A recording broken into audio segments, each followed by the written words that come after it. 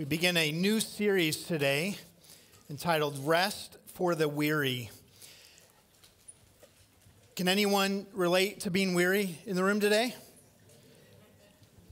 Just me? Over the course of the next 3 weeks, we'll be looking at this text. I know there's only 3 verses in this text, but I'm gonna challenge you as I begin this series. Would you join me in memorizing these 3 verses? Matthew 11, verses 28 through 30.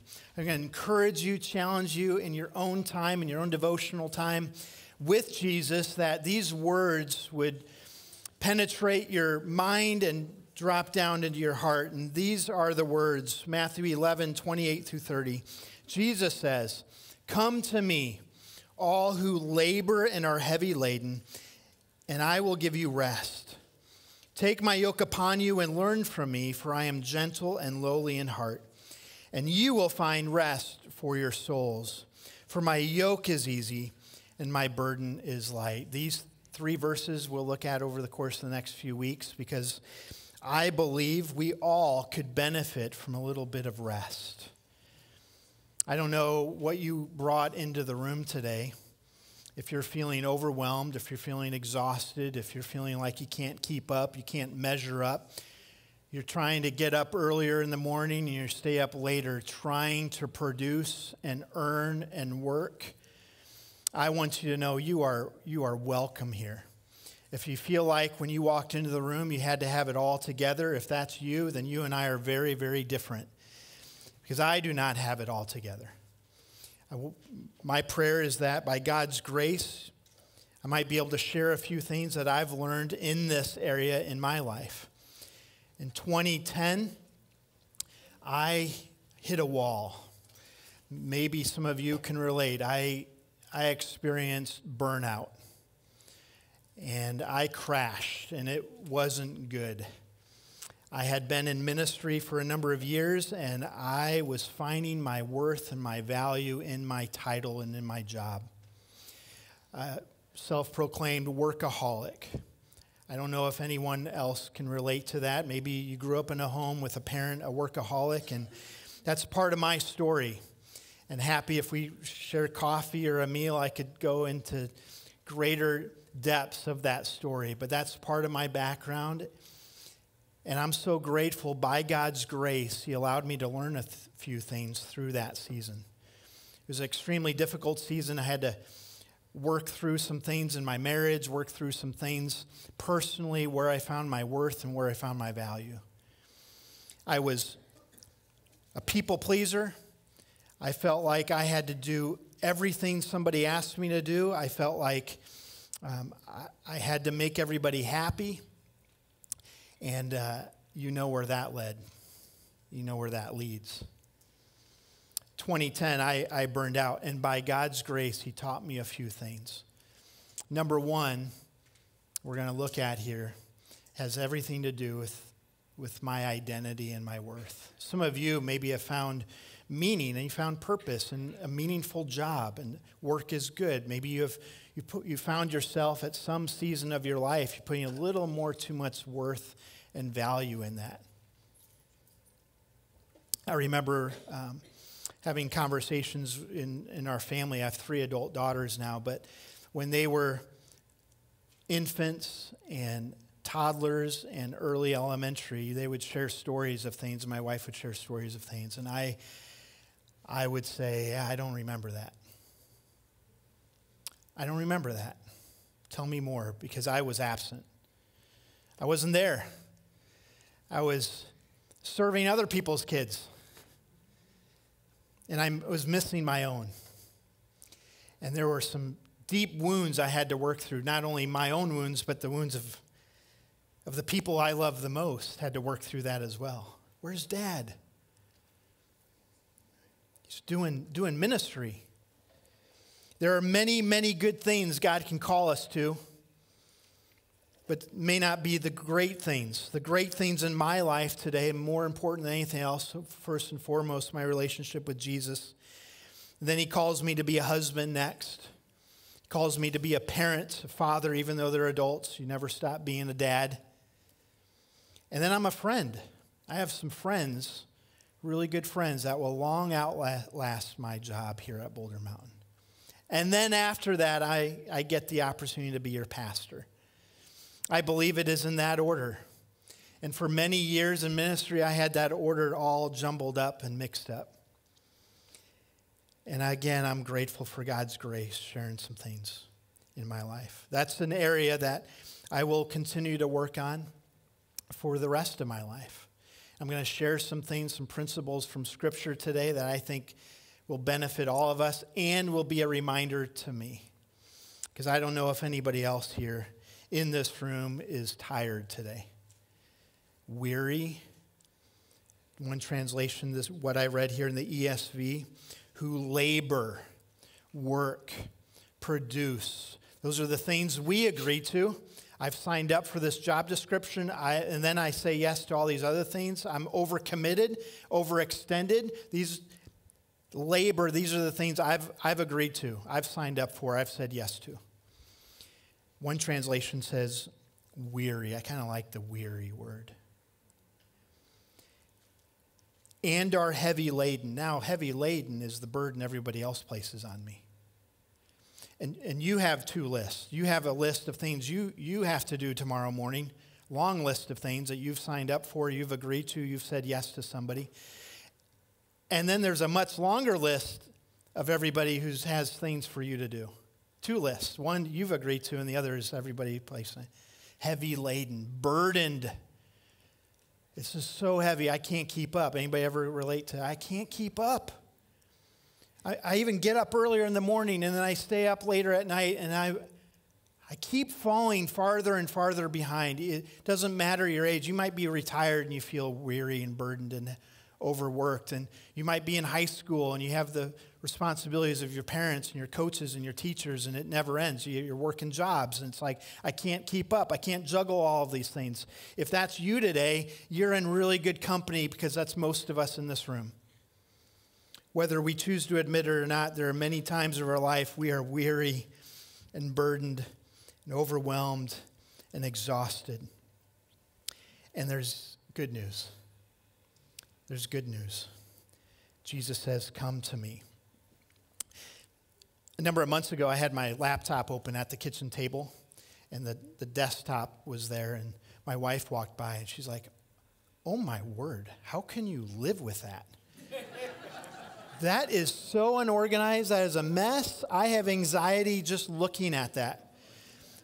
We all roll a little bit differently, right? I've got folders and I've got downloaded stuff. I don't know where it is. I just know it's somewhere on my laptop, and I'll search for it when I need it. But then you zeroed in at the little bottom there, the emails. Now our heart's beating faster, our hands are sweaty. We all manage things a little bit differently. This is my world heading up into Easter. And so this is my daughter's email account. She is 22, and I don't know if they fully understand email. You know, they sign up for different things, but you don't ever really need to look at it.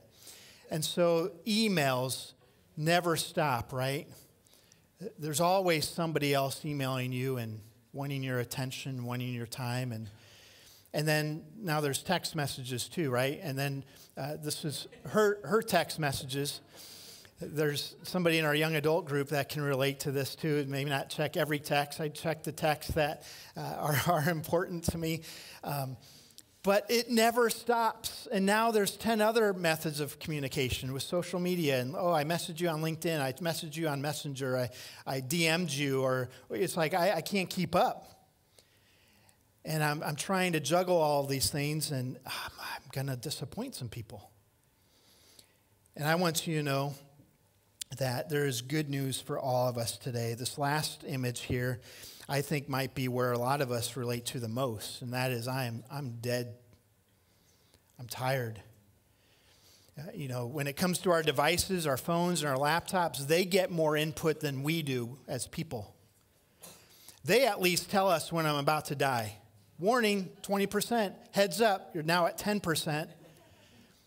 And then they crash. And then you know what it forces us to do? We stop. What's telling you that you are at 5%? What is the indicator in your life saying, you better stop? It's the engine light on our car dashboard that you can't just put duct tape over it, as my sister might have done growing up. You can't just hide it and act like it's not there. It's a warning, and we are human beings, not human doings. We're human beings, and we all need rest. We all need a rhythm, a habit of rest for our souls.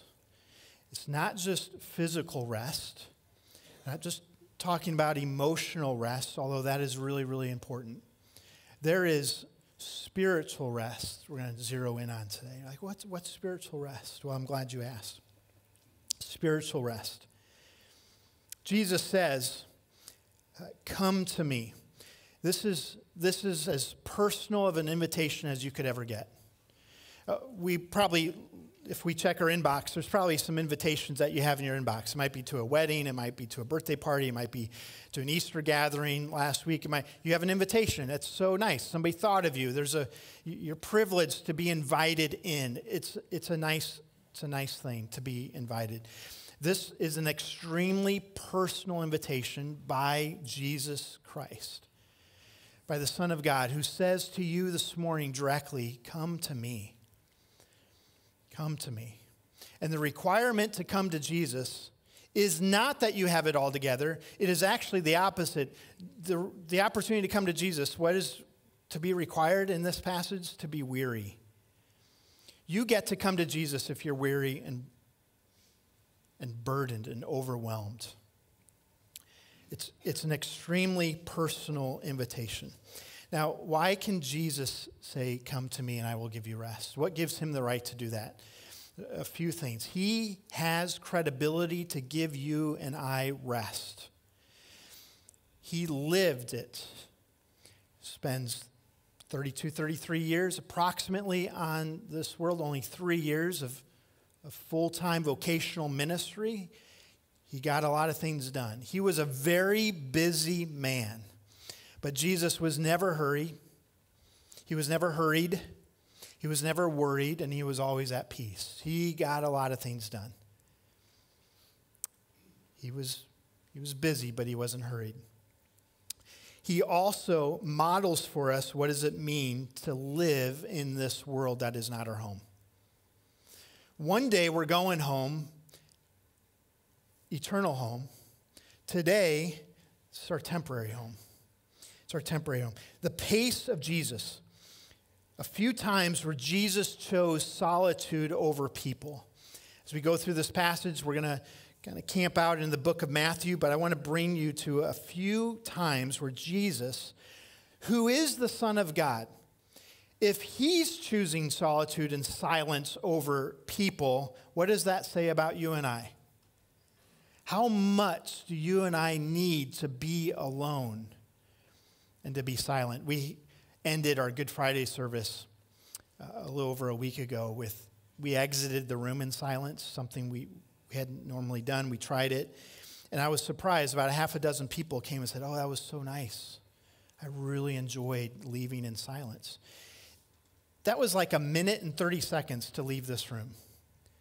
That tells you how infrequently we are silent. I'm going to intentionally choose to be quiet in this moment. And as we left, and then you could start talking. But how often, when was the last time I chose, I'm just gonna be quiet? Or I chose to get alone. These are a few times when Jesus intentionally chose solitude. Luke 4, number 1, to prepare for a major task. After Jesus was baptized, he spent 40 days praying in the wilderness. 40 days. Some of us in the room, if we're honest, we haven't given that 4 minutes. We haven't given 4 minutes to be alone. And he goes out 40 days to prepare for a major task. What was the task? It was his purpose, why he came. Before he begins his 3 years of ministry, he gives 40 days. After being around people, he got away. If you've ever felt like, I'm done with these people, I need to get away. It's okay. You're in really good company. Jesus did the same. Jesus met with a lot of people. He healed a lot of people. He ministered to a lot of people. He also walked away from a lot of people. That's okay. After being around people, there were years ago, I thought I could do a lot of things. I thought I didn't have any limitations. I'll do a funeral, and then I'll go do a wedding, and then I'll come back and I'll do another funeral. And and now I've realized by God's grace, he's taught me some rhythms. When I am, especially after emotionally draining service like a funeral, I need space. I need some time to heal. My wife and I know, hey, I have a funeral in the morning. That means I need a few hours before we jump into another family event or gathering. Or I've learned some things. Jesus got away from people. Jesus in Matthew 14, he worked through grief by getting away and getting alone. Some of us, we haven't grieved properly. After he learned that his cousin John the Baptist had been beheaded, he went away by himself. Yes, even the Son of God grieves. Before he made an important decision in Luke 6, he got away. He got away. The next day, he spent the whole night in prayer, and the next day he chose his 12 disciples. In a time of distress, hours before Jesus was arrested, he went to the Mount of Olives, and he went a short distance away from his disciples to pray. He was in great emotional agony knowing what he was about to face. Luke 5, last one, he got away to focus on prayer. Jesus has every credibility to give you a personal invitation for you to come to him. If you're weary, if you're burdened, if you're exhausted, if you're overwhelmed, Jesus says to you today, come to me. It is so personal. He doesn't say, hey, come to the temple. He doesn't say, come to the church. He doesn't say, come to the Pharisees. He doesn't say, come to Moses. He says, come to me. Another place in Matthew, he tells the children, right? Let them come to me. Let them come to me. Personal invitation. And it is a beautiful invitation. It is an egalitarian invitation, meaning it is for everyone. It is for all. Do you know what all means in Greek? All. That went better over at the earlier service. It's everyone. The requirement is that you're broken and weary, not that you have it together. You come to Jesus. In the book Gentle and Lowly, one of the top 5 books I've read in maybe the last 10 years, I highly recommend it. Dane Ortlund says, meek, humble, and gentle. Jesus is not trigger happy. He's not harsh. He's not reactionary. He's not easily exasperated. He is the most understanding person in the universe. The posture most natural to him is not a pointed finger, but open arms. You are invited to come to Jesus, to fall at his feet, and to give him all the exhaustion and all the grief and all the drained batteries. You can give that to him. What is Jesus doing in this passage? He's actually quoting Jeremiah chapter 6, verse 16. Let me read it for you. Jeremiah 6:16. This is what the Lord says. Stand at the crossroads and look. Some of us might be there. We've got a crossroads with a career, with a job that you just can't measure up, you can't keep up, and you're at a crossroads. You're feeling the weight of everyone else's expectations. It says, ask for the ancient paths. Ask where the good way is and walk in it. And then Jeremiah 6 says, this is given to Judah, and you will find rest for your souls. Jesus repeats, quotes from Jeremiah 6 and says, come to me. I will give you rest for your souls. Now, Jesus is talking about more than a day off of work. Day off work's important. It's part of the rhythms of life. He's talking about a spiritual rest.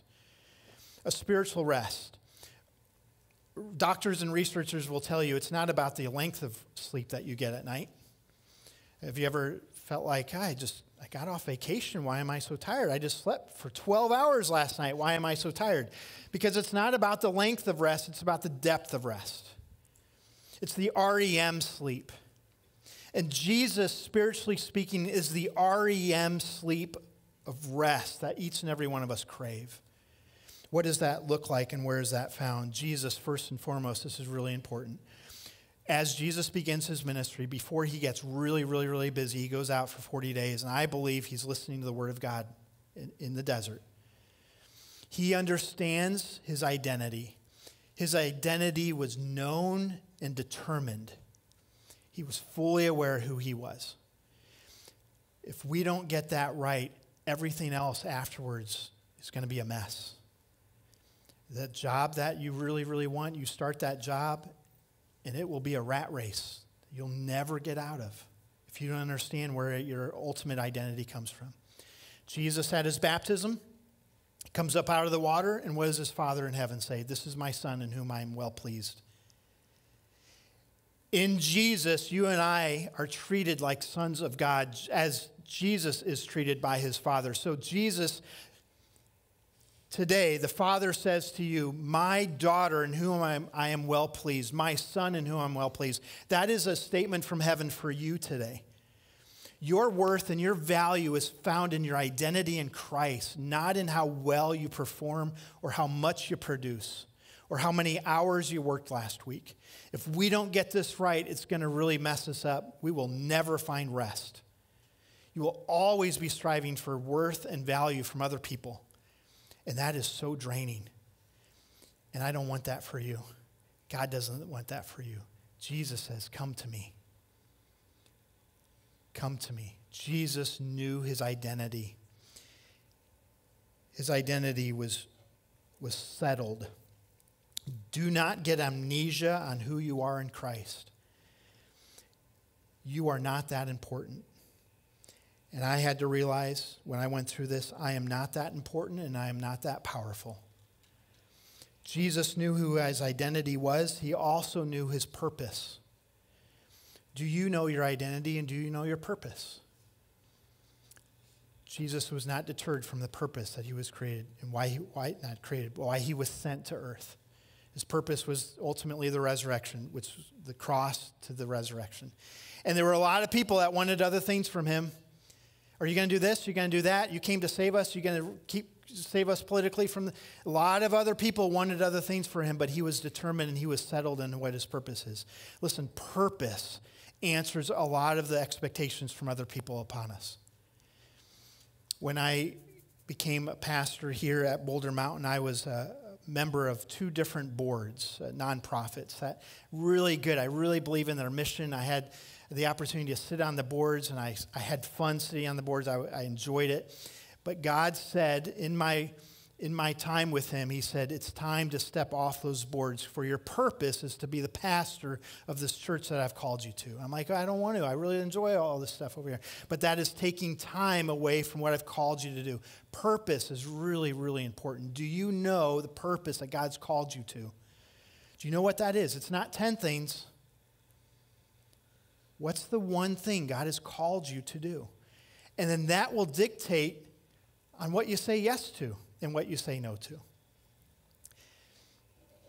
It is exhausting to try to meet the purpose of everybody else for your life. That will never end, trying to measure up and say yes to what everybody else wants for you. But do you know your identity? And do you know your purpose? Those are really, really important. It's a personal invitation. It's for everyone. What qualifies you to come to Jesus is your worriness. It's your heaviness. Not come to me, those who have it together. Not come to me, all those who are morally strong or who obey really well. All you need is me. All you need is brokenness. Fall down at Jesus. The final thing is restorative. His rest is restorative. Restorative, first 4 letters of that word, rest. You can't get restored until there is rest. Now, when we talk about rest, we're not just talking about sitting in a lazy boy. Right? The worldly concept of rest is you work, exhaustion, you come home, you crash on the couch, you eat really bad food, and you put on and binge a Netflix series. That is not rest. Is it okay to do that once in a while? That's for you to figure out, right? It's not rest, though. That's not what Jesus is saying. I want to give you 6 series to binge watch. It's not what Jesus is saying. Jesus is saying, I want to give you rest that is life-giving, that brings freedom from everyone else's expectations. I want to give you true rest. The deep REM type of rest. When I find out who I really am and my purpose, that gives me the ability to say yes to God and at times, when needed, no to other people. You have the confidence. Now, you're always kind to people. Don't be a jerk for Jesus. Be clear and be kind, right? The clarity of my purpose and my identity is going to dictate what I agree to and what I don't agree to. So be clear, but be kind too. But you have the freedom, I'm giving you the freedom today. You don't have to say yes to everything. There are some really good things in your life that you could say yes to. You don't have to. Say yes to the great things. The great things. Now, Jesus talks about, come to me all who labor and are heavy laden, I will give you rest. Take my yoke. Yoke, very foreign object in our culture today. We usually see it at a restaurant that has farm ambiance in it, like a Cracker Barrel. You walk in, there may be a yoke hanging on the wall, or maybe a bed and breakfast. You see yokes, yokes are not part of our normal everyday life. So what's Jesus talking about? The culture that he was speaking to, everybody knew what a yoke was. A yoke is connected 2 wild beasts together, oxen, right? Mules, even horses at times. And what Jesus is saying, take my yoke upon you. What he's actually saying in the original context, he's saying, you are yoked to something. Everyone in this room is yoked to something. We're yoked to the public opinion, what people think about us. We're yoked to personal expectations. We're yoked to what your boss wants you to do and how you to do it and when to do it. We're yoked to these things. Trying to make everybody happy. I'm trying to be a people pleaser. I'm yoked to that. There's yokes that we're all connected to that come from this world. And let me tell you, those yokes will ultimately kill you. If I yoke myself to a horse, let me give you the example, it's not going to end well for me. I'll eventually be pulled and dragged, right? And so Jesus is saying, don't just take my yoke. He's saying, exchange the yoke. I'm going to take the yoke that you're enslaved to, and I'm going to give you a new yoke, and this yoke is going to be so much better. And you're going to learn from me. This is discipleship. Jesus says, you're going to learn from me. You're going to follow me as I walk with you. Take my yoke, for my yoke is gentle. It's easy. I'm going to walk with you. We're going to learn from Jesus. We're going to learn from Jesus and the rhythm of rest. Now, the biblical model and rhythm of rest is not what I just described of work, and then collapse and rest. Adam's first day on earth was a day of rest. He worked out of his rest. Rest should prepare us for the week to come, not recover from the week behind. This is a really important concept for us to understand. Otherwise, we'll never get true rest. My first day, right? Whatever day, the principle of rest is really important. It's found all throughout Scripture. It doesn't have to be a one-day, 24-hour period of time. If it is for you, great. But the principle of rest, that you and I cannot run 24/7. God does not want that for you. Other people want that for you. But ultimately, you will suffer, and the closest relationships in your life will suffer. And eventually, that will take toll on us physically as well. I talk to people all the time, because I've been there. I worked 90 hours last week, and my boss doesn't understand, and this and that, right? Monday's coming, and I'm trying to keep. You are more productive when you rest. You're a better employee. You're a better husband. You're a better wife when you rest, when you take time for yourself. Tell them what you need. Tell those closest to you, hey, I need some time here. I'm I'm drained. My engine light's flashing. I'm on empty. My phone needs to be plugged in. Whatever the analogy that works for you, just admit it. Jesus' identity was settled. He relied on the Word of God. He was confident in his Father's purpose. It is so difficult in today's age, in the culture in which we live, to find rest. Because I'm overwhelmed when I turn a screen on. It is so overwhelming. What we're living is the prophecy from Daniel 12, verse 4, that says there's a day coming where everybody will know everything and they will travel to and fro. That is today. Everything and anything I want to know is in my pocket. I can pull it out, pull it up, Google it, and we can fly anywhere within a day. We can be anywhere in the world. That is prophesied in Daniel 12, verse 4. There's a day coming where everybody's going to know everything. We were not designed to do that. You and I were not designed to carry the weight of every natural tragedy that happens in the world. When an earthquake hits somewhere in the Middle East, we know about it within 5 minutes. Now I have to carry that weight. I have to think about it. It overwhelms my thoughts. And I listen to the news. Listen, for most of the world, for most of the time, people knew what was happening within 5 miles of where they lived and where they grew up. And they were wearied and overburdened. That's when Jesus speaks to people who lived where they grew up, where they were born. They never left more than 20 miles away from where they grew up. And Jesus is saying, come to me, you who are weary and overburdened. If that was the case then, how much more so today?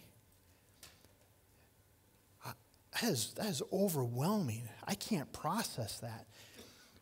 You and I today will digest 90% more information than they did in 1940 in one day, right? That's just 80 years ago. 90 times more information we're consuming. And we wonder why we're tired and weary and overwhelmed. We weren't designed to know everything that happens in the world to everybody. I got trouble just figuring out my own life. Finally, Jesus knew where his home was. His home, Hebrews 13, verse 14, for this world is not our home. We are looking forward to an everlasting home in heaven. Listen, this world, we're just passing through. This is not our ultimate resting place. There's a day coming where we will be home. And I don't think we'll need rest. We won't need sleep. But we're not there yet. We're to steward and manage the resources, the body, the time that God has given to us, and to do that to the best of our ability. And that begins with understanding who you are in Christ, first and foremost. Everything else flows out of that. Number two, it begins understanding the purpose that God has created you for. You cannot do everything. You are not everything to everyone else. You know how God wired you. You know how God made you. And you say, this is what God's called me to do. And exchange the yoke of everyone else's expectations and everyone else's to-do list and the people-pleasing yoke that some of us wear. Exchange that for the yoke of Jesus. And it is so freeing. And every day, you can have a finish line. There will always be more emails. There will always be more texts. There will always be more requests from your boss at work. That will never end. But for most of us in this room, you will outlast your job. And so do not make choices. Do not make eternal decisions that allow your job to prioritize over family relationships and more than that, over your relationship with Jesus. It's not worth it. It's not worth it. I pray that we find rest today. I'm just going to ask if there's anybody in the room today feeling overwhelmed, exhausted, burned out, if you get worried about Monday coming, would you just raise your hand? I'm raising my hand here. Thank you. Thank you. That takes courage. I'm going to pray for you. And if somebody next to you, you saw their hand go up, you may not know their name, would you just pray for them? Father, I pray that the Holy Spirit would minister to them right now.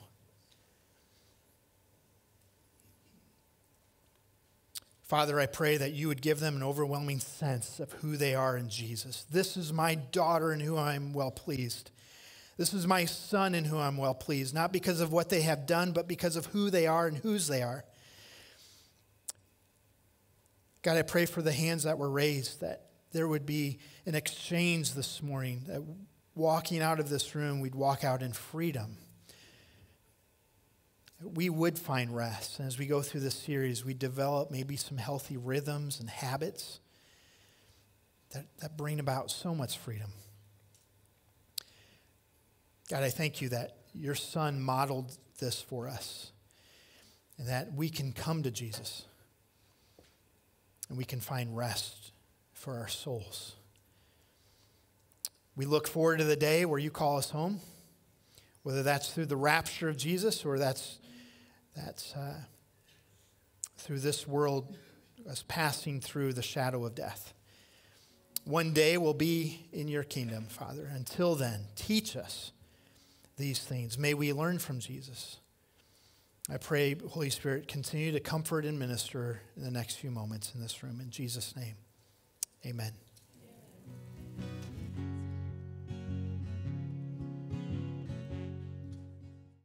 I want to take a moment to say thank you for joining us for today's service online. I'm going to invite you to our website where there are a number of different action steps to take following today's service. Maybe joining a small group or finding a place to serve or sending a prayer request into the church to let us know how we can help you and how we can be praying for you. If you found this message today encouraging and supportive, I'm going to ask you to like or share or comment and let us know and share that with your friends. If it's been an encouragement to you, I trust you'll be an encouragement to others as you share this resource. Hey, we've been praying for you. We're going to continue to pray for you throughout this week and trust you'll join us again next weekend. Have a great week.